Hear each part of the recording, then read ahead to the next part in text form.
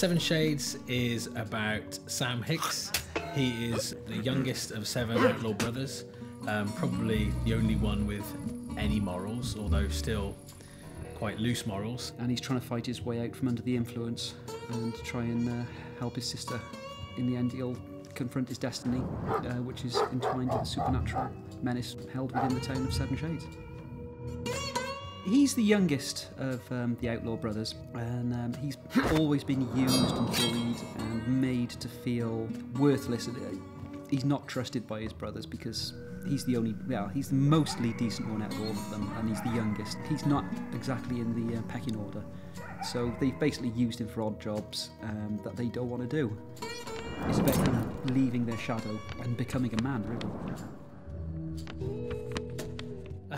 The writing process for Seven Shades is quite different than most comics I've worked on. With this book, it tends to start in the pub.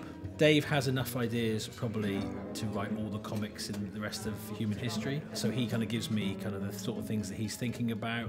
Then we sort of thrash it out between us to get it into the shape of a plot for each story arc. I go away and essentially write Marvel style. Because it's fully painted, that's the best way to work, really. And for a book where the original idea came from the artist, it felt like the best way to work together, and it's been really good fun. It's easy in an independent book to just throw loads of ideas against the wall, but I think what we've tried to do then is going to give it a narrative through line and make it all hold together. I would say personally in issue 3 of the first mini-series, that's where you kind of start to see that there's a bit more depth to the story than just the kind of humour and the supernatural elements. Because when P and I met, we sat down in the pub. I think one of the first things on the table was, who are we going to write this for? And we initially just said, to be fair, we don't care if anyone reads it, we're going to write it for ourselves. And I think because of that, I think that's where its main strength is.